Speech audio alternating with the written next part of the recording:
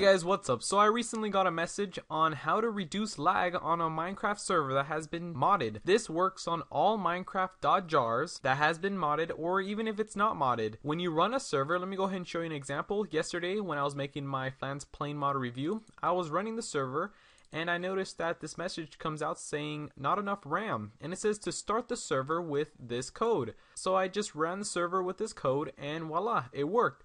If you notice that it's pretty high up in memory use. I have 31% free. That's not good. It's because I'm not running it with a lot of RAM. Let me go ahead and show you guys on how to start your server with more RAM. It's really simple. You can copy the code down below and you can put it into a notepad and call it a starter.bat like how you do it for Craft Bucket, or you can just go ahead and download it. I'll put the same exact starter.bat in my description. MediaFire download. Just go ahead and download it and drag it here to the desktop in which you can see it better.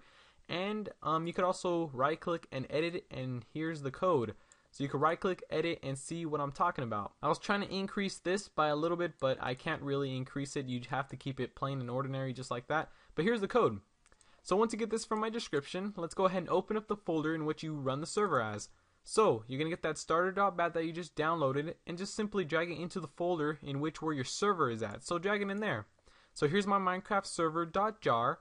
And here's my starter. And yes, this does work for Mac, but you have to try a different method for it to work. I'm not sure what notepad you guys have for Macs, but I know that this does work for Mac. Since you guys run a Minecraft server.jar, there is a way to add more RAM when starting up the server. But let me go ahead and double click this, and it's going to start the Minecraft server.jar. Double click, this is going to open up, and look at the difference.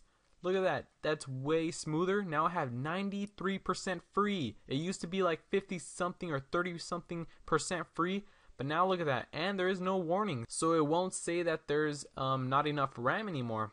So that's awesome.